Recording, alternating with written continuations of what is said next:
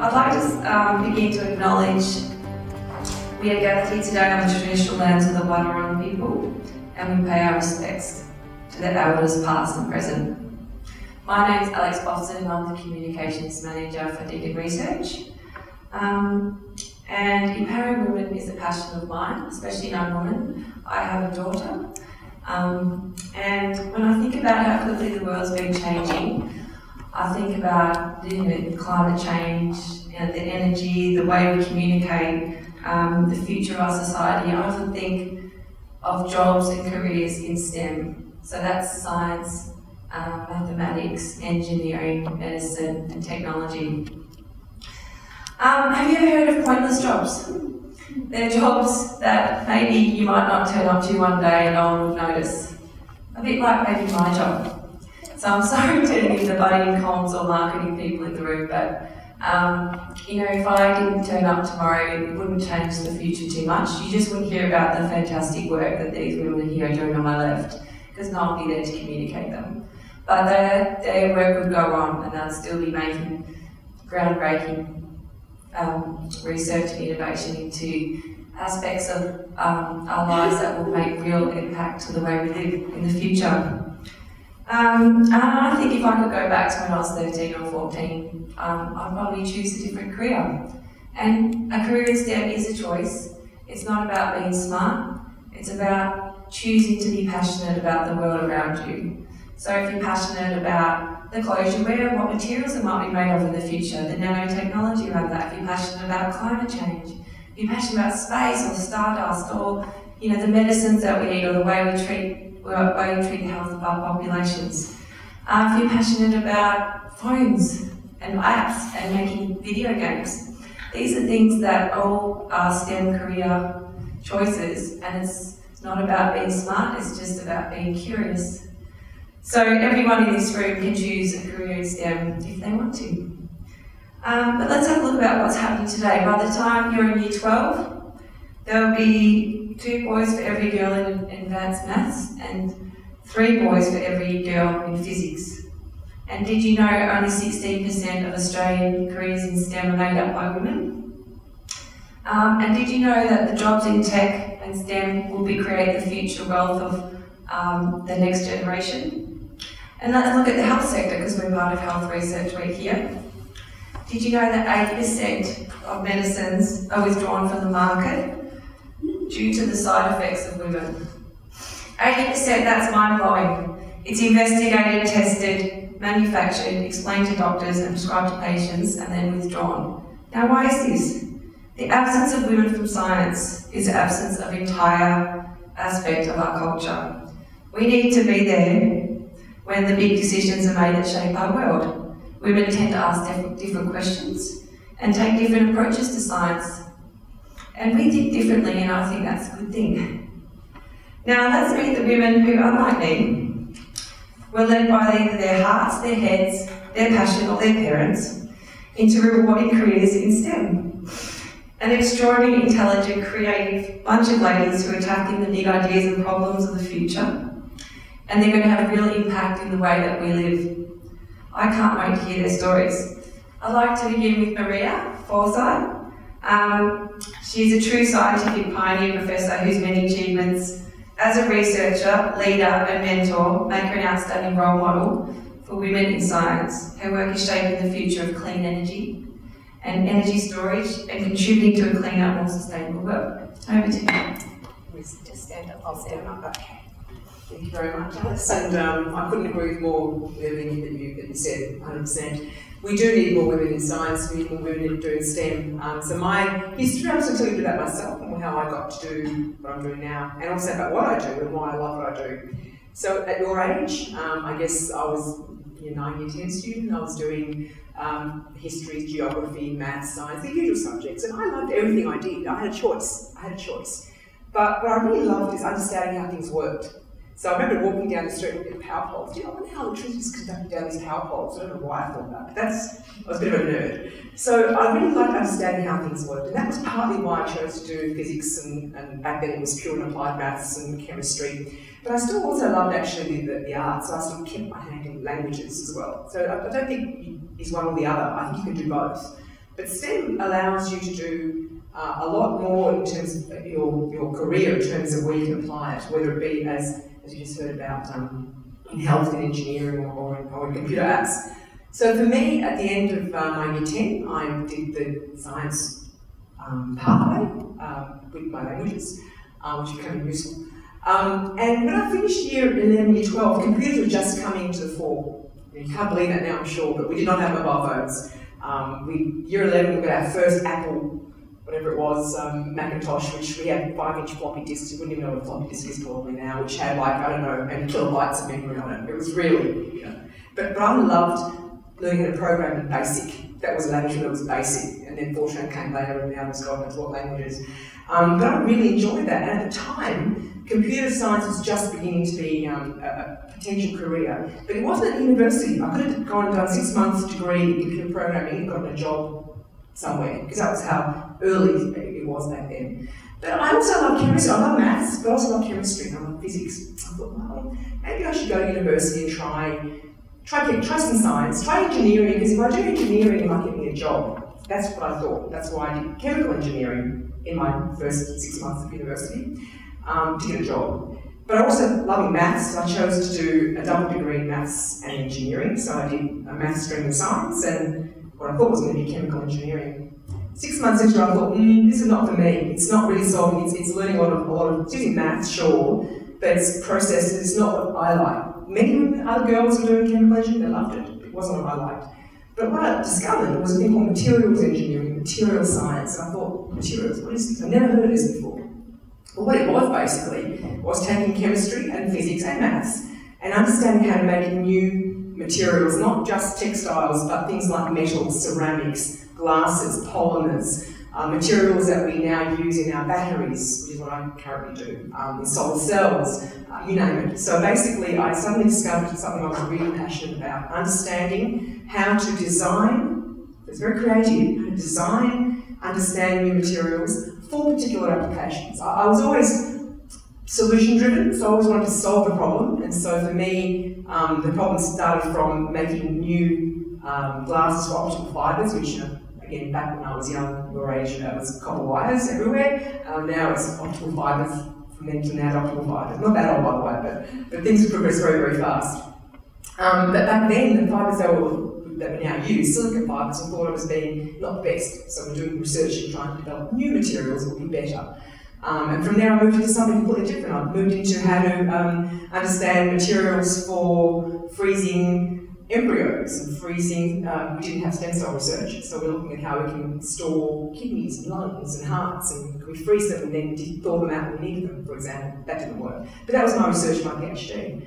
And I don't know how, somehow or other, I found my way in batteries. So the path, I meandered my path a long way around, but all the time, what was the core of my driving force, I guess, was the passion for understanding chemistry, physics, using maths to solve problems.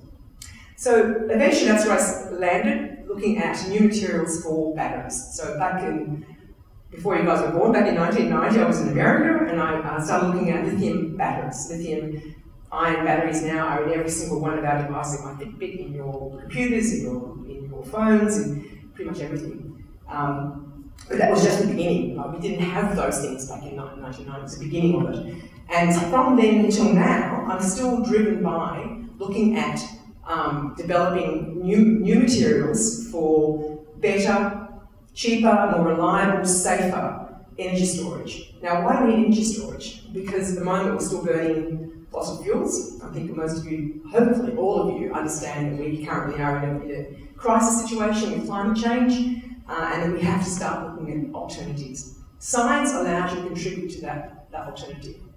It allows you to start developing new technologies for making energy, new technologies for storing energy, but also what I've become passionate about in the last 12 months actually is that what we create now, we don't create a problem in 20 years' time that coal created 50 years ago. So 50 years ago, whenever we started burning coal, no one thought about climate change. Okay, but now we're looking at using wind turbines and solar panels and batteries. As scientists, what you guys are contributing to is what's called the circular economy. In other words, the things that we now do there is a circular pathway to it. We're not making more rubbish that someone, your children and grandchildren have to clean up. So science is going to play a very big part in not just solving the existing problems, making sure we don't create new problems. And that's what drives me right now. In terms of why the other perks being a scientist, I mean, I run a team of about 50 people roughly, students, postdocs, men and women, unfortunately mostly men because it still is very male dominated, but it's men and women. And we're sort of, in our research, we do a lot of research in energy, as I just said, but we get to travel all over the world. So I've spent 2 months in San Sebastian where I have a sort of collaboration. Science is a very collaborative endeavour. You don't do it by yourself, you work with other people. You work with classmates in a lab when you're at school or undergraduate. You work with your peers, your other students, other researchers when you're doing research. If you're in a team, working in a company, you're working with other people. It's very collaborative.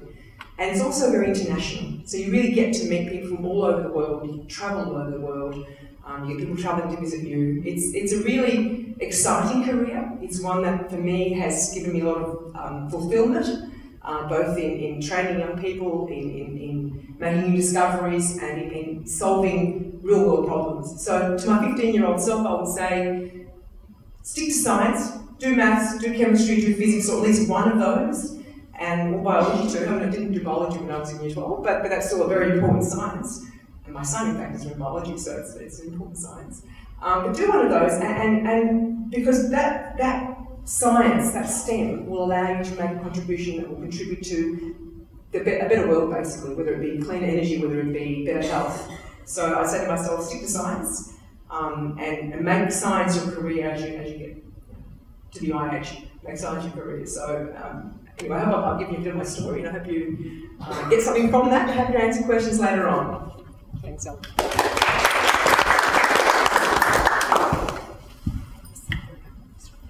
Thanks, Maria.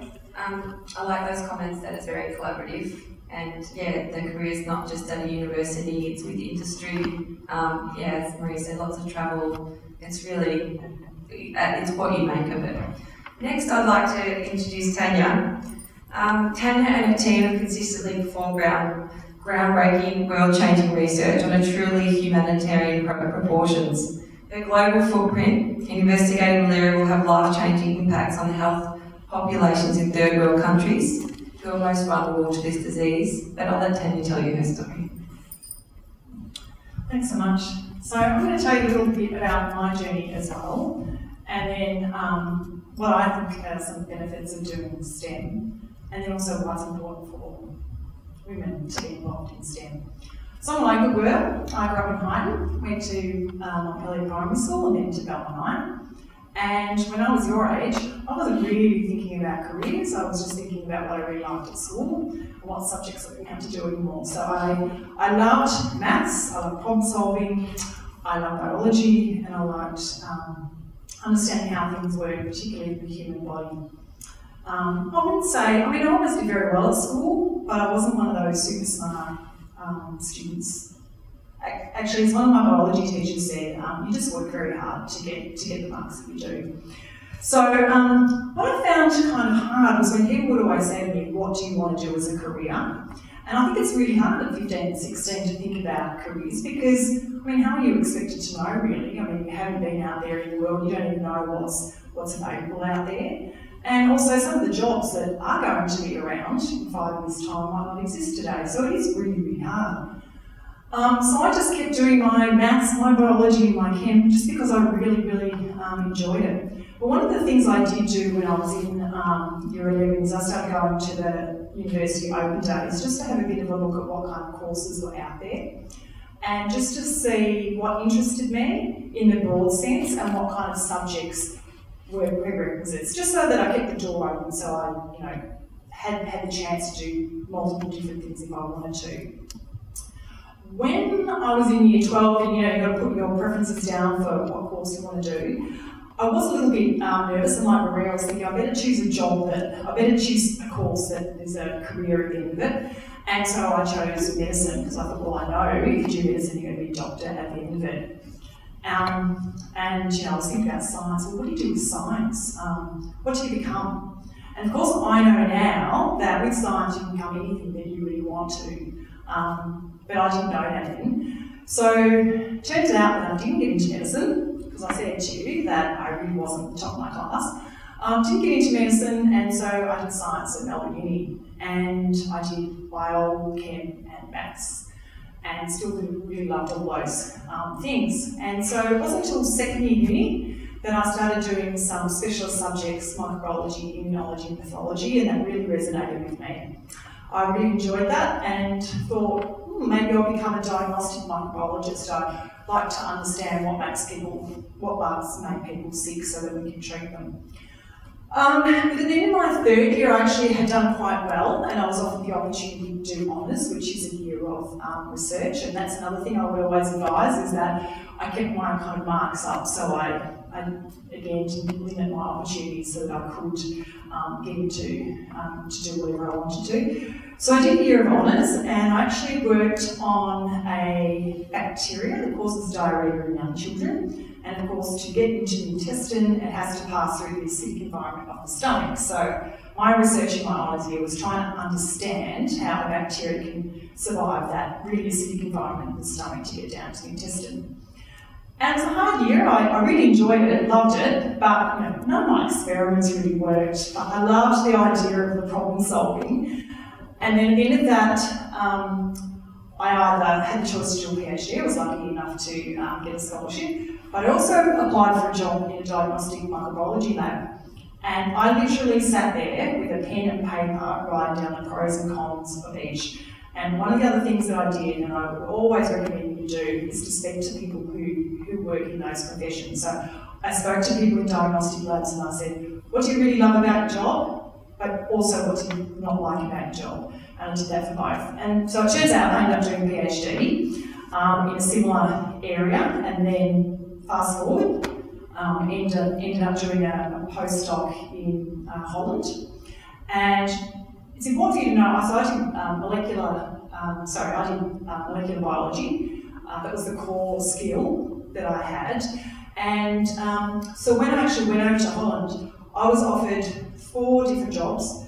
One was cancer research, one was on malaria, one was vet micro, and the other one I think was yeast genetics. So you can see the diversity in the jobs that I applied for, and it was really because I had this molecular biology base.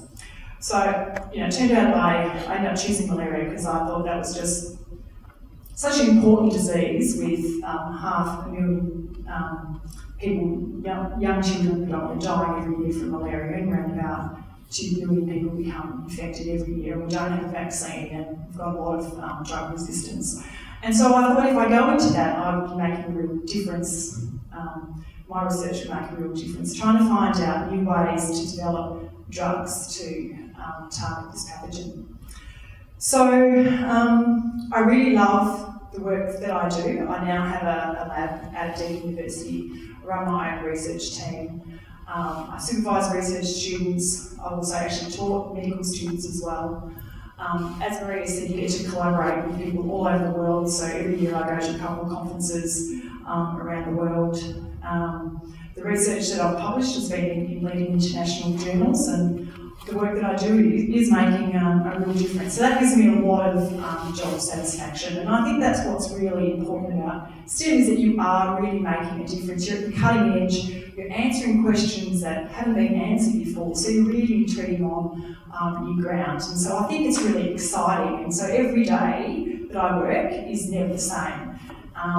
So, when you're thinking about going to work on a Monday morning, you hear about those people saying, oh, work on Monday. Well, I don't feel like that, because I really enjoy what I do. Because, when I think about it now, what I'm doing is problem solving. I'm not doing biology, I'm doing microbiology, and I'm also working on human disease. So it actually makes complete sense what I'm doing, but back in year 10, I had no idea that even people could do PhDs. So, I've actually taken the journey that I guess I was supposed to take, but I couldn't see it back then. So in terms of the skills that you learn, I think it's important for you guys to know that problem solving and critical thinking skills are actually the top two skills that employers are looking for. And I'm not talking about places just that do STEM-based stuff. I'm talking about the top 100 organisations in Australia. If you ask them what their skill set they're looking for problem-solving skills and critical thinking, and that's exactly what we do in STEM.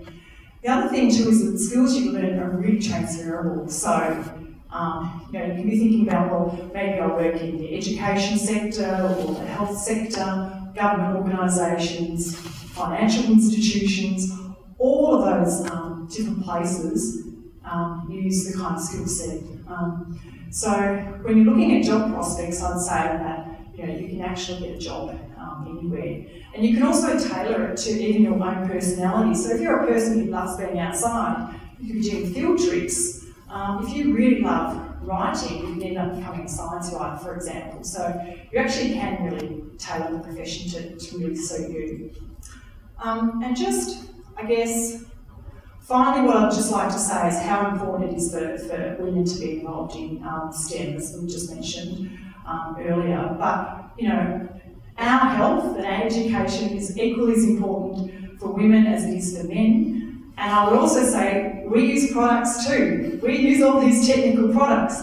And so how can these products be suited to our needs and desires, what we want, if we're not involved in designing, creating and implementing these things? So it's, women have, very creative insight into things.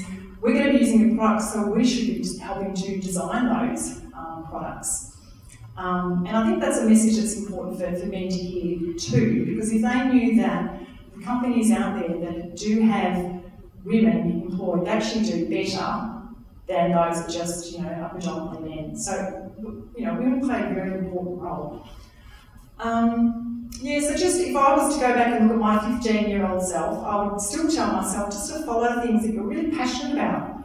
And it can be hard because you don't know about the journey ahead. I would always keep one eye open to see where your path is leading. But I think a career in STEM, you never know where those paths are going to lead you. And things might pop up in the future that never even existed. So I think that's what's exciting about STEM, and I don't think you'll ever regret undertaking STEM-based things, because I think it'll always be a challenging and rewarding journey. So thank you. Thanks, Tanya. That was great. It's given lots for the girls to think about. I especially like the how, even though it seemed like now when we look back on it, such a true path, there were so many choices you got to make along the way that led you to where you are now. So that's really exciting. Next, I'd like to introduce Sharma. She's going to share a story with us now. Sharma's an engineer, a lecturer, an innovator, and a multitasker. And she's inspired leading with mad STEM skills and a social conscious view. So, Sharma. Hope you're all enjoying the discussions today around career choices. So today we are supposed to tell about what we tell to our 15-year-old self about career choices. So when I was 15-year-old, as a schoolgirl back in 90s, then about career I knew that I want to make some positive changes to the society and the humanity. So as many of you, my first role model was my school teacher, because I think they're doing great jobs in shaping the future citizens of the country. And I was always fascinated about their impact on the society.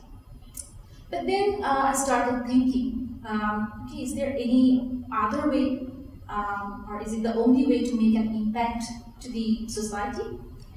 So as I was gradually growing up, I was developing a sense of my surroundings, why things happen, what are the underlying facts. So I found that science is an exceptional tool that can explain different phenomena and probably the root cause of many of the problems that humanity and environment would face. So I got to know that I want to do something in STEM, and I was fascinated that there is so many career options with STEM. Maybe I can be an astrophysicist, maybe I can be genetic scientist or a biochemist. So there is a lot of options available with STEM.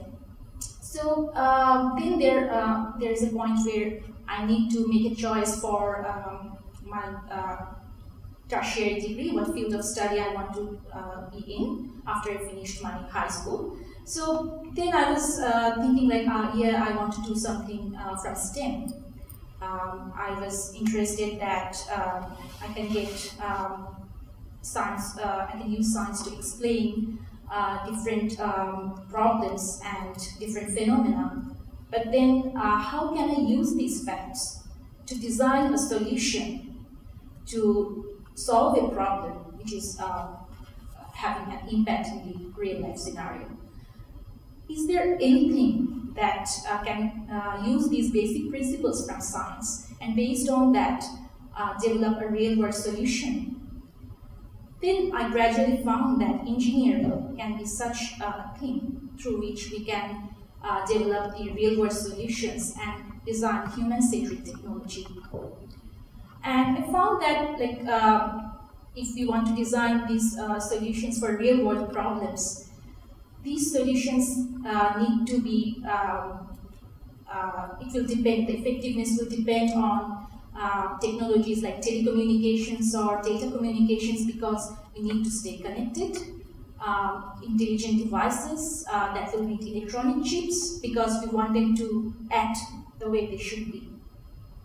And most importantly, electricity or power. Otherwise, we'll be in complete darkness and we can't do anything with that. So I found that electrical engineering can be one of those disciplines that will open up lots of career options for me. I can be a telecommunication engineer, an electronics engineer, or a power system engineer. So I feel like I want to choose this field of study, so I pursue my undergraduate degree in electrical engineering. So if you ask me whether that journey was very smooth and nice, I would say it's not. There were some people who always keep saying that engineering and girls, they don't go with each other. Then I asked myself, why? And I tried to find that answer throughout my 4 years of undergraduate studies. And at the end, I got to know there is nothing that can hold back a girl from being an electrical engineer. Things might be different in early days when everything was manual. We have to depend on heavy machines, and some people might have to work in remote sites without any toilet. But things have massively changed now. So it is not like this. There has been lots of changes that is in the engineering sector. For example, if someone is working in a power plant these days and she has to do some monitoring, she can do it from the computer screen, maybe from her office space or even from her home. She doesn't have to visit that power plant like every day or 24/7. So maybe she can visit the actual site once in a month, and then the repetitive monitoring can often be taken care by the automation systems. So the highly automated sector has opened up new opportunities for new types of careers. So now the sector needs more intelligent people to develop intelligent solutions, not just act like machines and do the same thing again and again. So if you ask me like what career options are available after completing a degree in electrical engineering, I would say many. It can range from like design engineers to consultants, or there could be other jobs like maintenance engineers or planning engineers. So I have some friends who work at like Intel and develop some electronic chips to develop new types of technologies. I have friends in Telstra who develop 5G technologies for telecommunications as a telecommunication research engineer. I have friends who work at ABB for developing the solution for power system, for electrical power system. And also, there are some friends who work as data scientists in energy system. This is quite a new field, so this is different from the other types of careers. So for the energy systems, they dig into the data and then they provide insights why your energy consumption went that high and how can you improve.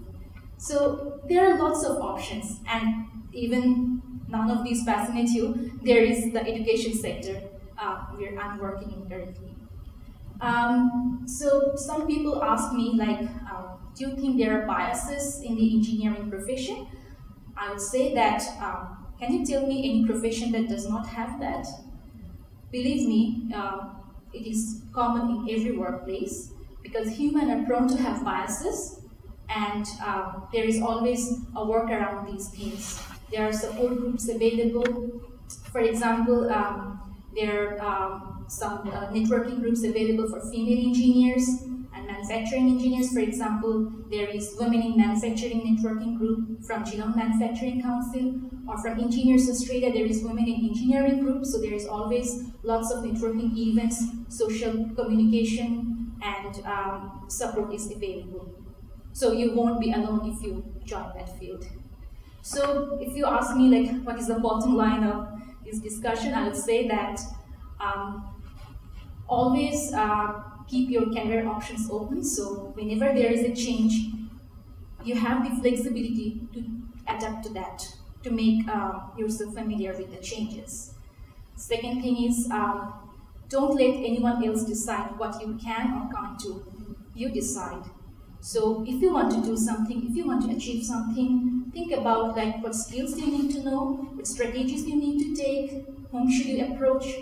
So I believe, like, anyone can achieve anything with, if they have the real thirst for that. And most importantly, never lose your innovative self and your ability to think out of box. Because the engineering sector, or even the entire workforce, are now looking for intelligent applications so that they can connect technology with the society, and they want some intelligent minds, innovative minds to make them happen. Thank you.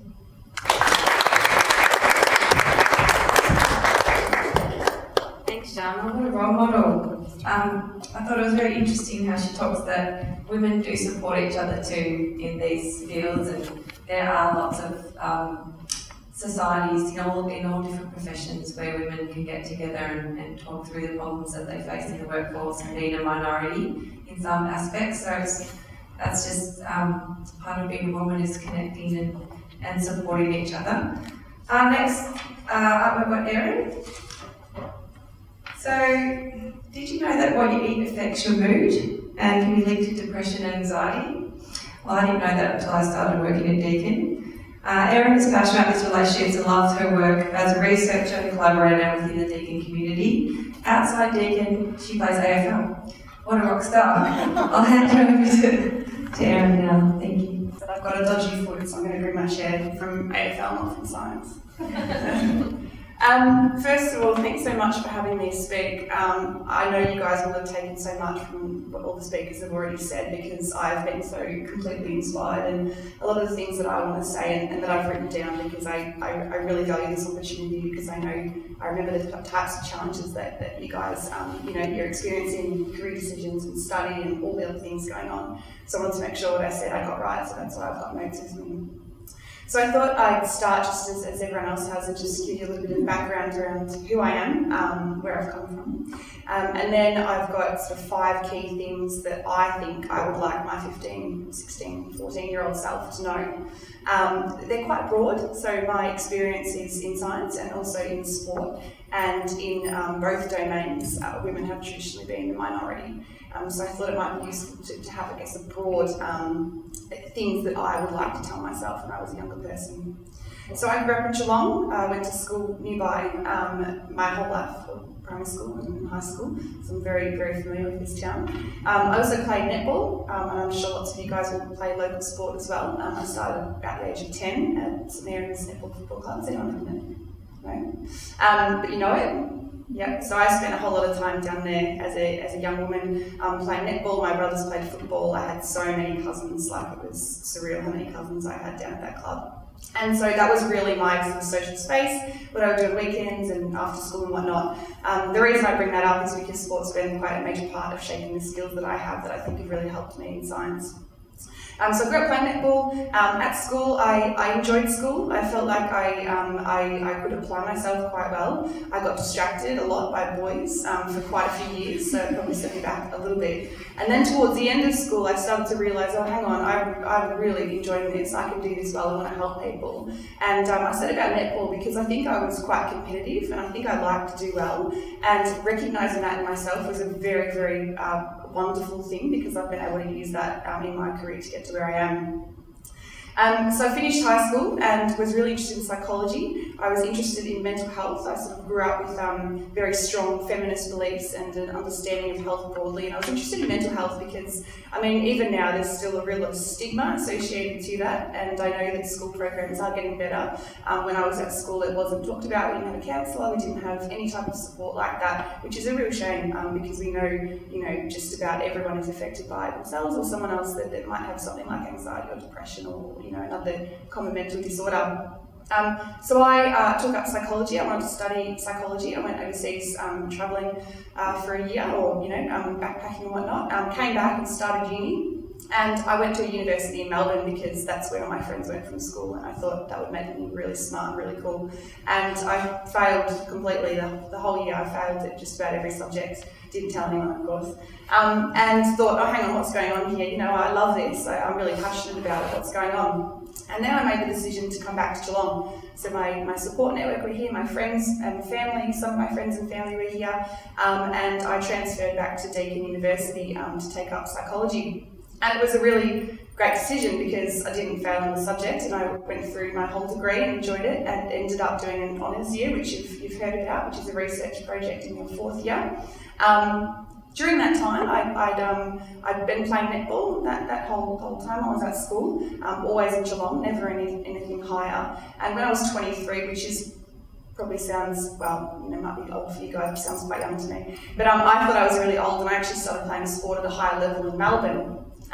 So before that I hadn't done any type of, you know, representative sport or anything like that. I had a lot of family responsibilities at home and it was just not possible to try and take up that type of thing. The reason I brought that up is because during my degree in psychology I had the chance to play up in Melbourne. I decided, well, I'm 23, you know, might as well give it a go, and then got signed up for the Melbourne Vixens team the following year. So in 12 months I went from playing, you know, local netball not being very serious to being very, very serious indeed.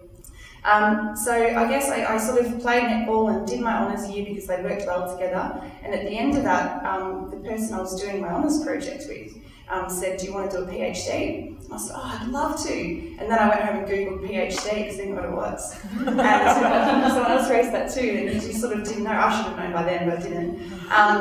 And so, you know, I thought, oh, you know, this would be good. You know, I've got a scholarship option and yeah, I thought it would work really well with my sport. I'm saying this like I was really ignorant, but, you know, looking back, I recognised this is where my interest was, this is where my skills were, and that's what I wanted to pursue. But I sort of think a little bit it was an opportunity that matched my circumstance as well, and one of the points I've got written down that I'll explain a little bit and refer back to that decision. So I went into my PhD. My PhD was a 3.5-year research project, and that was looking at the mental health outcomes of a diet and physical activity intervention. So what we did was we tried to make our environment around schools, actually up in Canberra, we tried to make them more healthy essentially. We looked at the canteen, we looked at the outdoor areas, and we just tried to look at ways that you might be able to support healthy behaviours, because we know that the way we behave is not just how we think or what our parents taught us, it's also what we're surrounded by. So I looked at what effect that had on mental health, and there was some really promising signs there, some really exciting things. So we know that mental health is defined by a huge range of factors, and some of them are really difficult to change. You know, potentially where you live, whether you've been exposed to something as a younger person, but something like diet and physical activity, arguably we do it every day. all of us, we eat and we walk and we're on our phones and we do these activities every day. So if there's some type of benefit in those behaviours to help our mental health, it could be really exciting. And so that's what my PhD assessed and has informed all my research to date and what I've pursued for the rest of my career. So I finished my PhD, I did a bit more travel for my research, and again, I'll bring that up when I get to my points I've got written down. And then I ended up getting some funding to do research back at Deakin, so I sort of did a bit of a circle, came back to Deakin, now I'm at the Food and Mood Centre at Deakin University, which is a really exciting research centre because it's very novel, it's very new. I'm not sure if anyone's sort of heard of that type of thing before, what we eat and how it interacts with our brain health and our mental health. And it's based in Geelong, which is great because we should be really proud of that and the research that's emerging from Geelong, as we've all spoken about, not just my own. And so, yeah, I guess briefly, my journey to date has been a little bit atypical. Sport's been a major part of my experiences, and yeah, I genuinely love what I do. So now to my sort of 5 points that I've got written down here, and as I said, they'll be very familiar because everyone's already mentioned them. I think they're still on my notes actually. So my first one is all pathways are totally different. When I was going into my degree and my research, I thought, oh no, I've done this year, I failed at uni, I'm hopeless, whatever, can't do sport because I haven't done it before at that high level. It doesn't matter, no one cares. Like, sorry. No one cares. Like, everyone's story is different, and the more time you spend thinking about how your story is different and how you couldn't possibly do that because it's different, or people are telling you that, stuff them. Honestly, people who are right at the top have come from all different places, they have all different experiences, and that is what makes these research programs and careers so wonderful, because you have diverse experiences. So if anyone tells you that you can't, tell them what I was going to say before, because it's so I tell myself, you might be different to others, but that's okay. Second one, I clearly didn't have a clear direction of where I wanted to go. I think it was definitely mentioned before. You can sort of see it when you end up here. Like, I'm still junior in my career, but I can look back and see, oh yeah, I liked that, didn't like that. These are my skills. I can see how I got to here, but I couldn't see it at the time. I certainly didn't know it when I was your age. And so I guess I've just written down that the things I think helped me get to where I am are work ethic and pursuing what makes me happy, which sounds a bit fluffy, but I really do mean it. You know, if something makes you happy, because you're good at it and it's rewarding, it's likely a good thing to pursue. The third thing I've written down is that find someone you admire and copy them, which sounds a bit creepy, but I mean like, I mean as a mentor, you know. So you guys will be familiar with the term mentor. We talk about it quite a bit in sport, yes, no. So mentor is someone that, I guess is further progressed than you are in where you want to go. So you can have, say, an explicit mentor where you say, hey, can you be my mentor? Can you teach me what you know and where you're going and how you got there?